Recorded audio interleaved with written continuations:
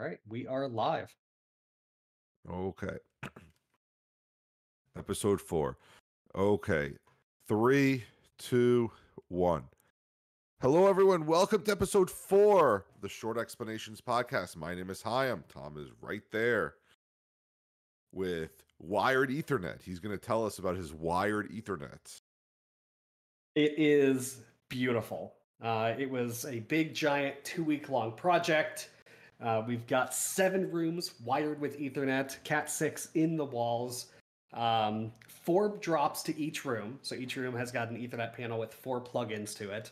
And it's beautiful. Everything goes down to a mini rack, actually attached to my basement wall. So I've got network equipment in there, the cable modem, a battery backup, and it's all strung together with a PoE switch, so power over Ethernet. So if the power goes out, the UPS kicks on, and it will keep my network with Wi-Fi online for 2 hours. I mean, I did that when we moved into our house. We did a big job. I had the Cat 5 outside the window. And outside from one window to the other, like out the basement through a hole all the way up to my office. And when we did a renovation on the house, I told them I need this. So while the walls were open and everything else, they got it. It is an amazing job. If you can get wired Ethernet to some of the rooms, your TV entertainment center, that's what you want to do. Yeah. It is unbelievable night and day difference. Like, I know Wi-Fi 6E and all that and whatever mesh network you have, but when you have directly wired and you don't have to worry about it, and that's not to say that Wi-Fi isn't bad, but when you can transfer files so quickly. The one thing I didn't learn is if you're transferring a 3 or 4 gig file, like a whole video file, that's fast. But when you're transferring 3 or 4 gigs of photos, that's not necessarily faster. Yeah. So anyway, it's great. You got that. That's one of the jobs I wish people would take a little more seriously, or builders would put in. Like, just put Cat 6, or I mean, I don't think you need fiber lines, but I mean, why not? If the walls are open, just do it. In Seattle, I got so spoiled by my apartment complex. It was newer development. It was in Seattle, and it came pre-wired with Ethernet. There's just a patch panel in the back. I just hooked up a switch, hooked up the patches, and that was it. And so moving here to an actual house and it not having it, I had to fix it. I can't go back. I mean, you've heard me on the shows talk about my Ubiquity setup and how to set it up. If you want something like that, you want us to explain what we're doing, again, we have a Signal group. Message us at the bottom of each description now, because we control this. We have an email address. You can email us directly there, and you can find us. So that, like, I'm loving the new show and new everything and going from there. So our main topic today, we talked about the LastPass breach a few weeks ago. We wanted to follow up, or I wanted to follow up, of just passwords. Like, why do we have passwords? I mean, we know why, but just some good things, some not so good things, what to do, how to be better at it. And yes, it's going to delve into password managers and everything else, but just what are passwords and why do we need them? Well, generally, you don't want people logging into your account. It's to control authorization and access. You can't just walk up to a bank and be like, "Yeah, I've got about $3-4 million in my account," and then saying like, "Yeah, that makes sense. We will definitely let you withdraw that." Right? No one's going to take your word for it. So you need some sort of authentication and authorization in these systems. And that was the initial problem. I think somebody told me the original 1965 internet idea of passwords was just to bring over some settings, some like favorites of the network operator that was using it. It wasn't meant to authenticate you. It was just trying to say who's using the computer at the time. It was segmentation.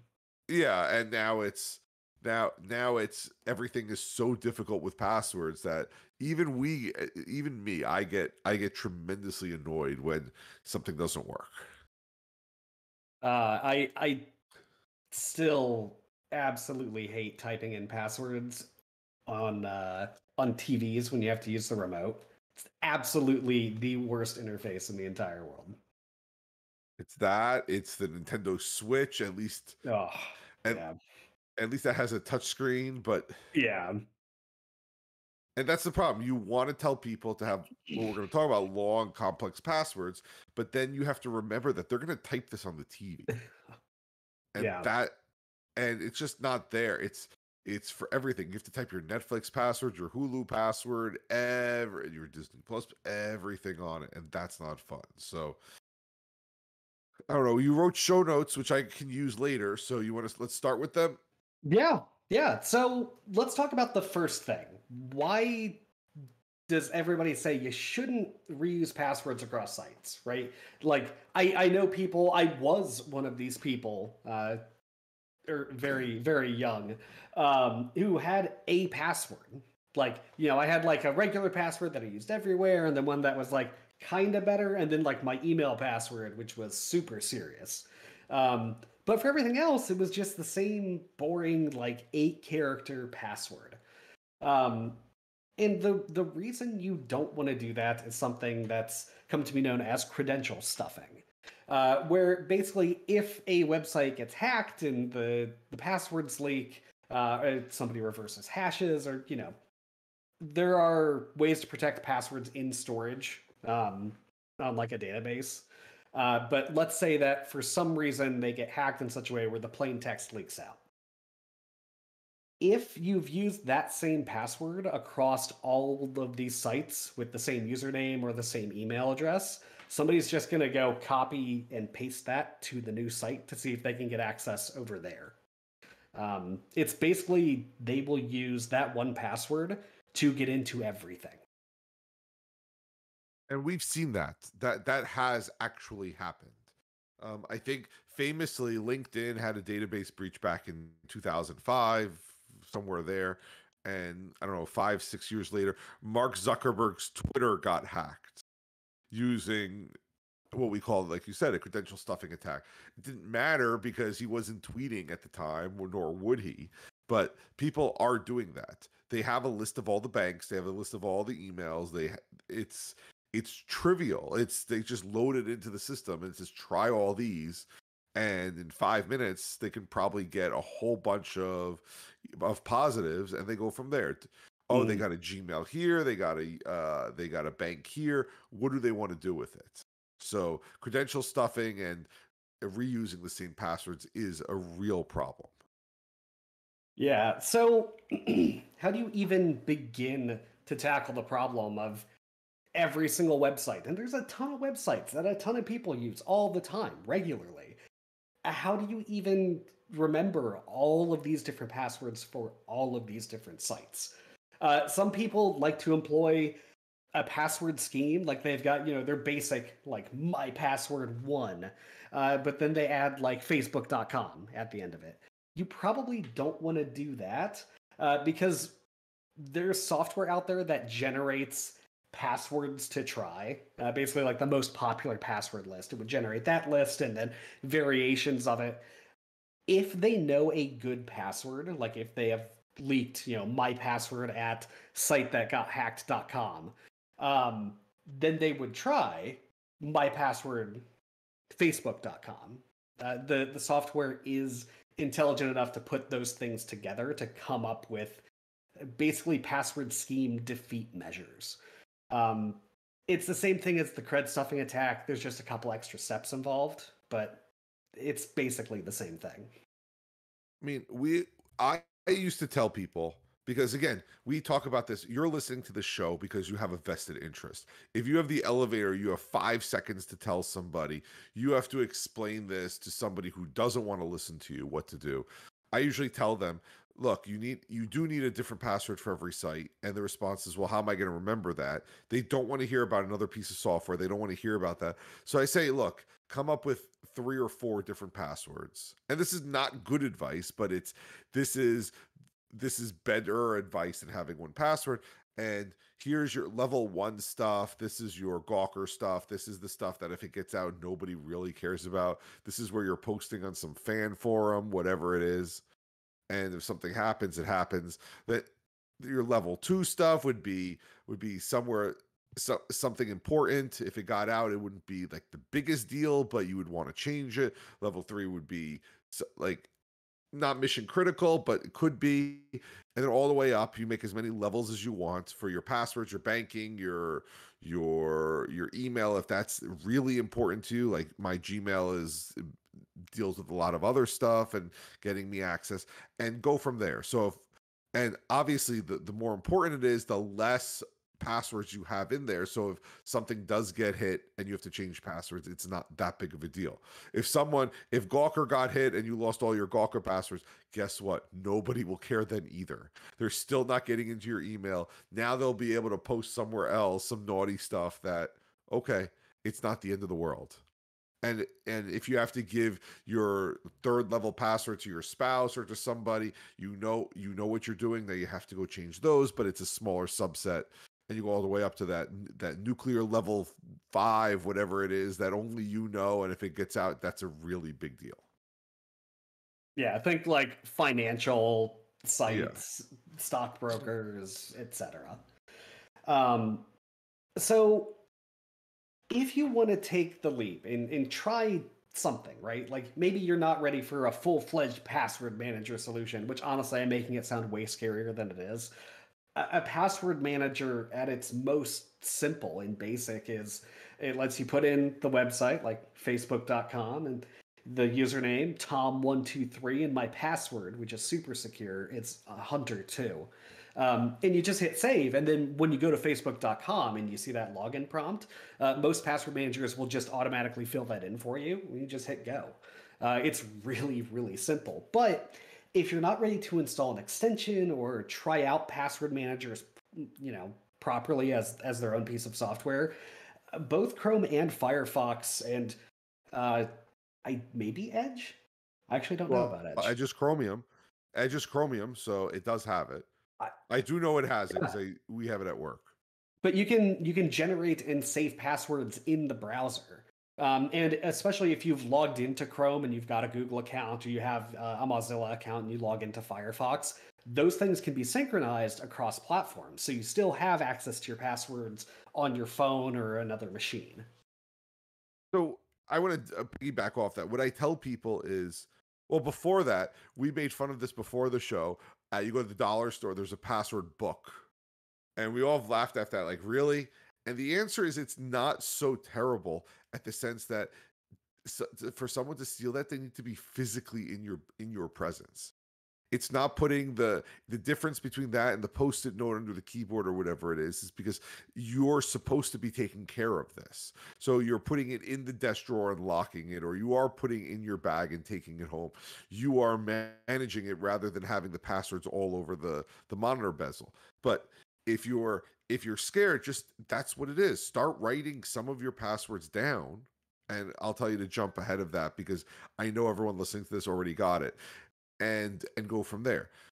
The next step would be is download any of the password managers. If you want to use it built in, you want to use Bitwarden, Dashlane, whatever else, put the passwords in. Just every time you get a new website, let it save. Just let it do its thing. Hey, you want to save this? Sure. Set it up on your phone. Set it up everywhere. You know the password. So if something bad happens, you can still get in. And then once you feel comfortable, then you can pull it off and start changing your passwords. And I will say at the very, very end of the day, you can always forget password. Yeah. You can always do it. I've never seen a site that says, oops, you forgot the password too many times. You need to come to us. They'll be more than happy to help you out without going over the phone. They'll just password reset you until you're done. So it's okay. You're not lost. Trust me, I was apprehensive too. And my strategy for how I got to feel comfortable with password managers in the first place was I did exactly what you said. I installed, and every time I would manually type in a password, at the time, LastPass would pop up and say, do you want me to save this? And I'd be like, yeah, cool. And then it had all of my passwords saved, and I never changed my Google account password. So I knew as long as I had that and I was managing that one, I can randomize all these other passwords because I can just hit forgot password and get a link in my Gmail account. Eventually, the password managers won the fight, and my Google account password is also now managed in the password manager. Um, but you've always got that email backdoor. As long as you control that account, the password manager can, change or suggest random gibberish for your password, and you can always still get in. The big issue was for me was on the phone itself. So you have this device on your phone, and so I use an iPad as my daily driver computer for that purpose. And putting saving passwords like from websites is really difficult. So what I did is, at least with Bitwarden, and it has a pop-up that says, would you like to generate a password? So you would have to hit generate password, then it brings you to the screen. You have to fill in some stuff. The URI is there, the website, but you have to put the username and let it generate the password. I always like to copy the password before I use it because I don't trust it to copy. That's a me thing. That's not that's me doing it twice, and then saving it, and it does work. So again, start off really slow. You have all your passwords, just start putting them in. Like, it's okay. The first step is admitting that you need a password manager. You download it, it's fine. And then once you're there, you've instantly become more secure. Just right off the bat there. And then as you change your passwords, or you say, you know what? I can always I don't need this website all that often. I can get it from the password manager. Trust me, Bitwarden is there. We have not found the thing that Bitwarden cannot install to. Maybe not the TV or the Roku, which is the next annoyance. I will say, I know we're selling password managers pretty hard, but honestly, it is one of my favorite pieces of technology because it makes me so lazy. Like, I don't know any of my passwords. I know one, and that's it. Everything else is completely randomized. And I don't have to type anything in anymore. I go to the website, it's just there. It's done.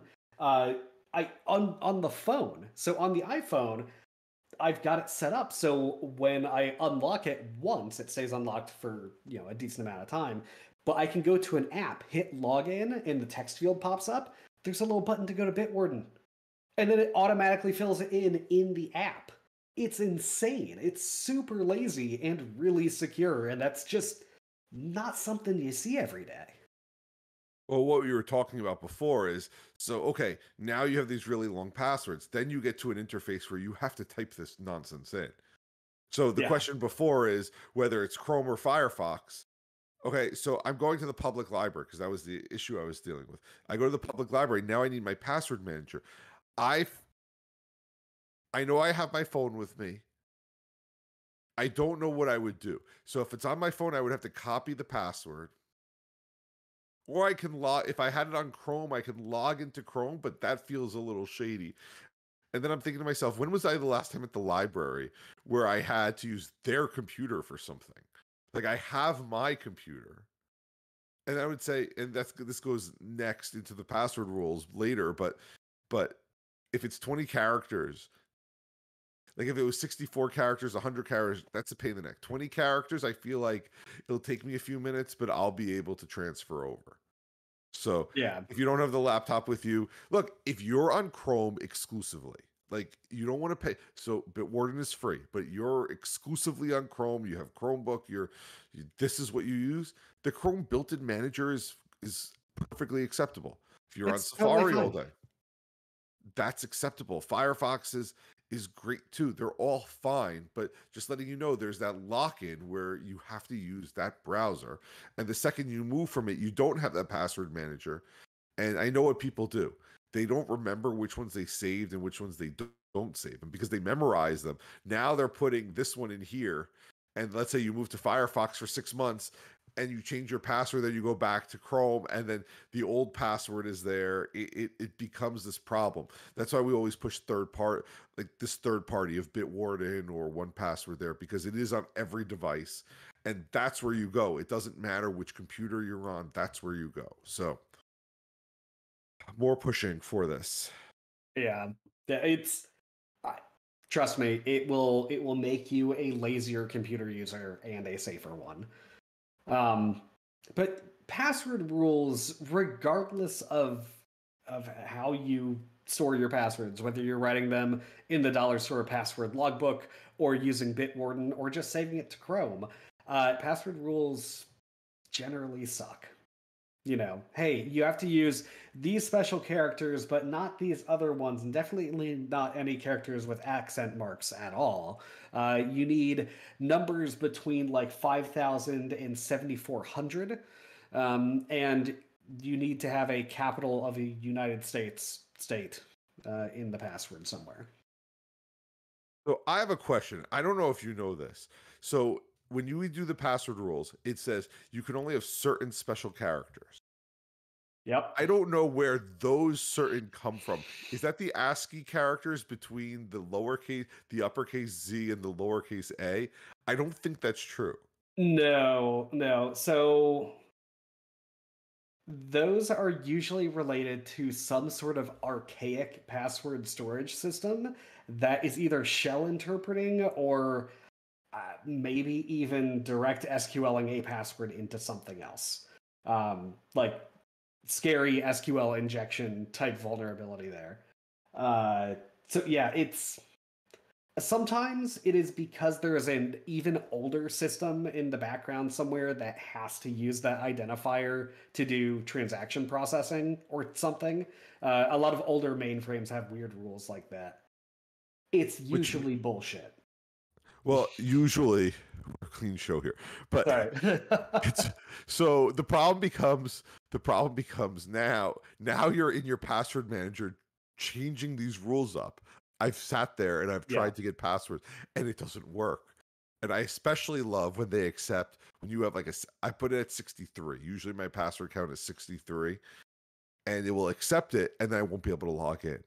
And Yeah. turns out 63 was too many because it's 8 to 20. And you're like, what? Why is it 8 to 20? We've explained that it takes the password, it hashes it, it adds salt, it does a KDF function.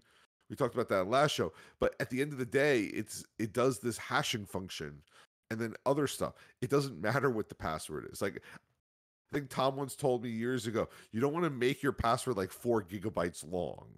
Like I think you said somebody put through like random junk data. I mean, 100 characters is probably overkill at that point.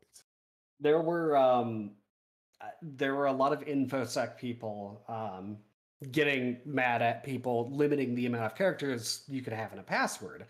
Usually some crazy arbitrarily low thing, like a maximum of 10 characters. Like that's way too small. Um, but they were arguing for password length should be unlimited, and that is not true.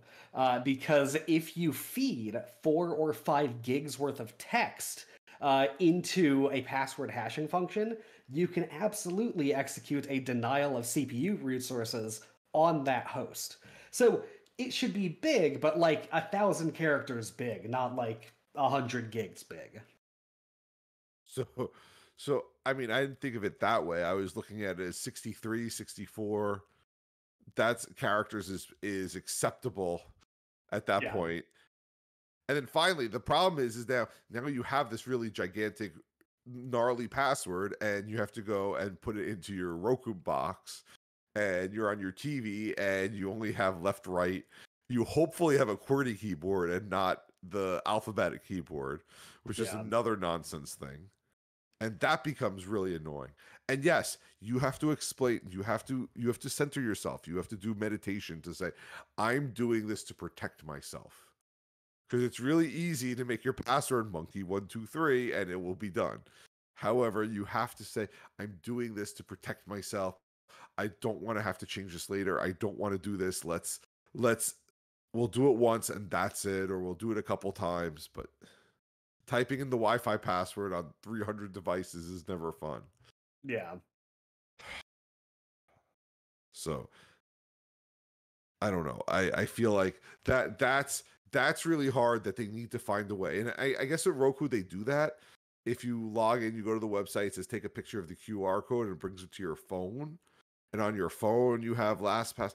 That I like. That whatever that That's mechanism cool. is to QR code it, somehow they know, even if you're not on the same Wi-Fi, they know something happened. Mm. And I do like that. That's what I wish happens more often. Yeah, it's like a one-time link. It's Yeah. the, I guess, kind of functional equivalent of like a forgot password link, but through a QR code. And so yes, you have to deal with them. You hope that they tell you what the password rules are. Um, I all of have them have a seen, built-in generator, so yeah, use the password generator. You know, length is kind of up to how you would feel about typing it in manually if you had to. Like if you have to read a password off a phone and type it into a computer. Um, yeah, I like 32 characters. I usually do, everything, symbols, letters, numbers, all that stuff, capitals. And just let the generator go crazy. Take the first it's one. I will tell you this, somebody told us way back when, longer is better. So have your Mm. passphrase that you like, dog, Fido, whatever, monkey 123, and then pad it with a whole bunch of special symbols. So put a whole bunch of periods, do 10, 15 periods in the beginning, 10, 15 periods at the end, and change it that way. As long as it's a different typeset. So it's not just letters, it's adding that extra thing. Because one of the things we didn't say at the beginning is that to break a password, you need to get it right 100% of the time. You can't get it 99% right. So yes, they're getting better at trying to guess this. But at the end of the day, if you have a capital, lowercase, a special character, a special symbol, we said that, and sufficiently long, doing something with a whole bunch of commas or exclamation point periods or whatever, 5 sets of those, and then Fido's name, and then that again, that's going to build it out longer than you would have done, and it's easier to remember. So I remember that. I still use that for a lot of different things if I can't generate the password there. Yeah, it's always better to have a longer password over a shorter one.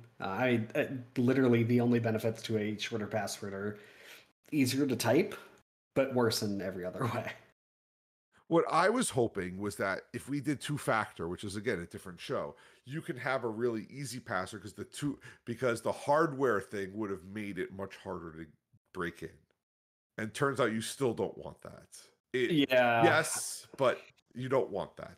like two-factor will protect you there, but what you're doing is you're making it one factor. You are effectively logging in with a password that everyone knows and a two-factor code that they don't know. So it's really one factor.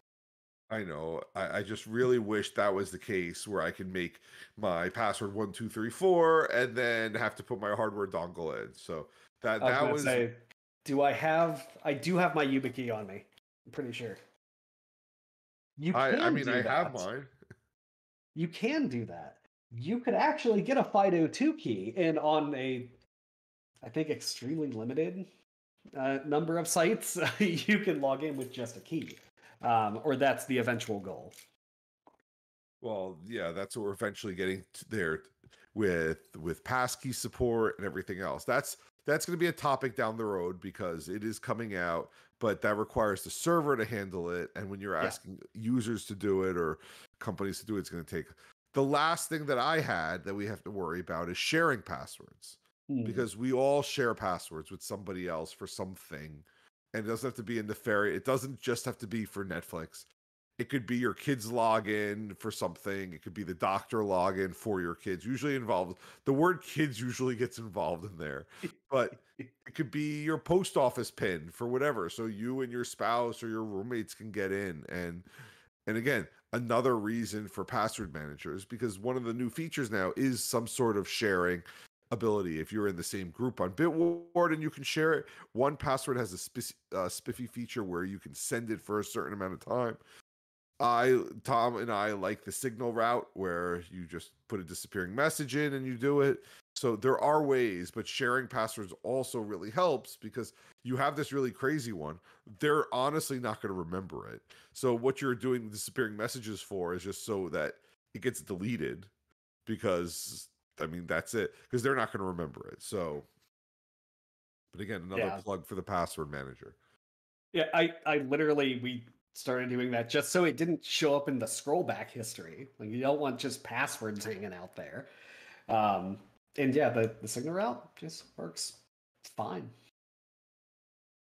Copy it out of Signal, put it directly into Bitwarden, and you are done. And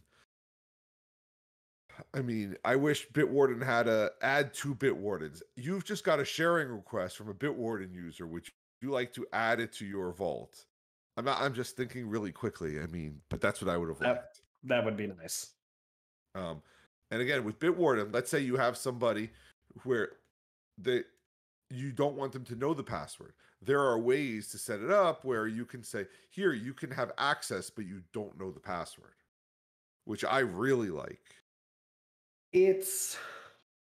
I'm actually glad you brought that up because that only protects against non-technical users. Correct. So with a little bit of JavaScript, you can actually look for basically the paste event or the insert event happening on that text box and monitor what goes in there. So yeah, it goes in as stars and the password manager might not let you see the password, but it still has to type it out somewhere or paste it into a password box in your browser that you control that has dev tools built in. So they can still get the password. I just like it because my friends, they're not that techie, but it does help. It's just another form of obfuscation that. Yeah. Anyway, but that's a little bit of theater, but it's cool looking theater. So, with that said, I think we're done. I mean, we're actually over time. We thought this would be a shorter show, but again, you want passwords, you have password questions, come join us in the Signal group. Again, we've spoken about this, we've touched on it, but here's an actual password show that you can send to somebody that just goes through everything about passwords. We're not going to sit here and say this is good password, bad password. You know these rules, but how do we move on from there and why we have to do it? So with that said, I'm going to end it. I'm going to say goodnight, and I hope to see everyone next week. Bye, everybody. See you, everyone.